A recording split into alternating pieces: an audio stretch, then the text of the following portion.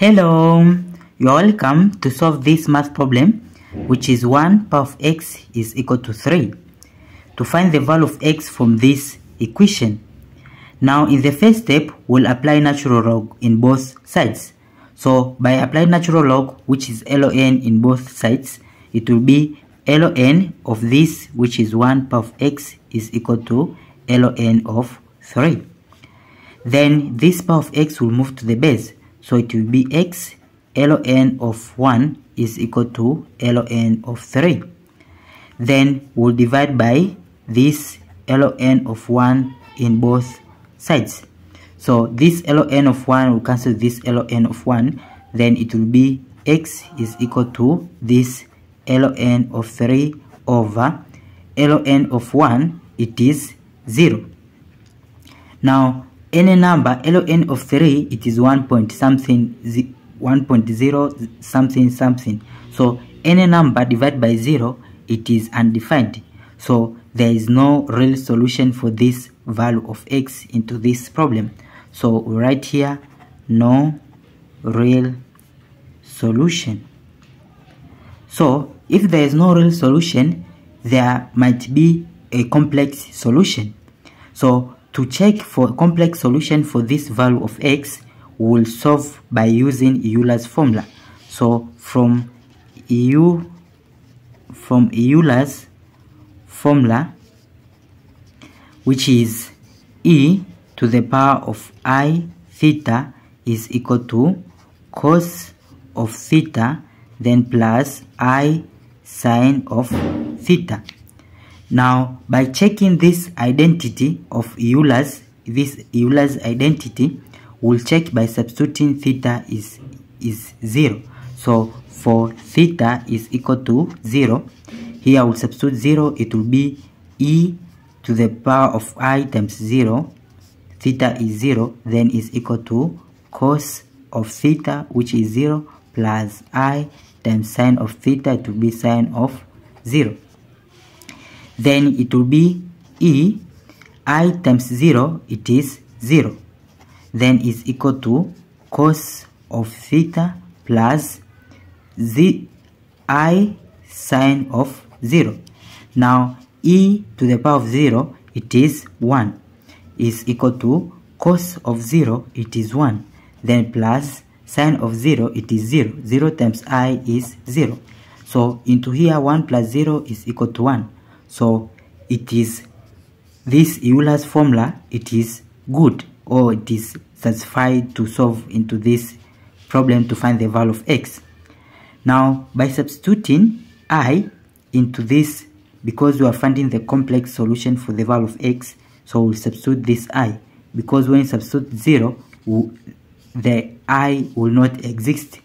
So by working with I, we take theta is equal to 2k pi, whereas k is equal to integer, is element of integer, so that k is equal to 1, 2, 3, and so on. So we'll test it for this. K is 1, 2, 3, this only.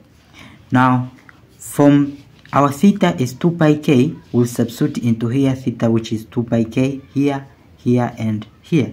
So our equation will be e to the power of I, so e to the power of I times theta, which is this 2 pi k, so here times 2 k pi,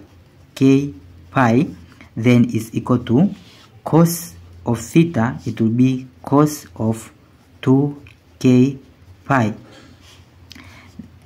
then plus I sine of theta, it will be I sine of 2k pi. Then now so here for k, we start with k is equal to 1. So for k is equal to 1, then it will be e to the power of I, here it is 1, right? I mean k is 1, so here we'll substitute 1, so it will be 2 pi I. So here you can write I times 2 pi, then is equal to cos here it is 1, it will be cos of 2 pi. Then plus, here it is 1, it will be I sine of 2 pi. Then from here, cos of 2 pi, it is 1. Then sine of 2 pi is 0. 0 times I, it is 0. So when we take 1 plus 0, it is equal to 1. So e to the power of I to pi, it is equal to 1. Now we check for, we already check for 1, so now we check for 2. So k is equal to 2, then it will be e to the power of I. Here we substitute 2, so it will be 2 times 2 is 4, so it will be 4 pi. So times 4 pi is equal to cos of 2 times 2, it will be 4 pi. So cos of 4 pi, then plus I sine of 4 pi. Then for here, cos of 4 pi, it is 1. Plus this, it is sine of 4 pi, it is 0. 0 times I, it is 0. So 1 plus 0, it is equal to 1. We already get 1. This is equal to 1. Then now again, we test for k is equal to 3. Then it will be e to the power of I times k, here it is 3. So 3 times 2 is 6. 6 pi. So it will be 6 pi is equal to cos of this, it will be 3 times 2 is 6, so it will be 6 pi. So cos of 6 pi, then plus I sine of 6 pi. Then also in here, cos of 6 pi, it is 1. Sine of 6 pi is 0. 0 times I, it is 0. So 1 plus 0 is equal to 1. So our conclusion, we can see this is equal to 1, equal to 1, equal to 1. So from this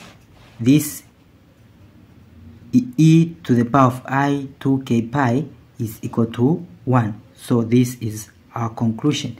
So from this formula, if e to the power of I times 2k pi is equal to 1, this is not a final conclusion. This is just we are checking by this identity for I, so as you can get the complex solution. So if this e to the power of I times 2 times k times pi is equal to 1, this one, it is this here 1. So into here 1 we substitute this, so it will be e to the power of I times 2 times k times pi, then bracket this power of x, then is equal to this, which is 3. Then in the next step, we'll open this bracket. So it will be e to the power of I times 2 times k times pi times x is equal to 3. Then we'll apply ln in both sides, same like this one. So here it will be ln of e to the power of I times 2 times k times pi times x is equal to ln of 3. Then from here, these powers will move to the base. So it will be I times 2 times k times pi times x, then times this ln of e is equal to ln of 3. Now from this ln of e, it is equal to 1. So here it will be 1 times this, it is the same thing. But we are finding the value of x. So we'll divide by this except x, this. So it will be I times 2 times k times pi in both sides. So here I times 2 times k times pi. So this and this will cancel. Then it will be x is equal to ln of 3 over I times 2 times k times pi. So this is the value of x, but to make it look better, we will multiply by I in both sides. So here we multiply by I and here we multiply by I. rationalizing the denominator, so multiply by I in the numerator and in the denominator. So it will be x is equal to this I, it will be before I, then times ln of 3 over this 2k pi. So here 2k pi, then I times I, it will be I square, which is equal to -1. So if in the denominator it is -1, so we can write here negative. So this is the value of x in this our problem. But for this k, because it is in the denominator, k should not be equal to 0, because when k is 0, then this value of x for this complex solution is undefined. So k should not be equal to 0, and also k should be element of an integer except 0. So this is the final answer for the value of x in this our problem. Thank you for watching. Don't forget these steps to miss out. Subscribe to my channel and see you in the next video. Bye bye.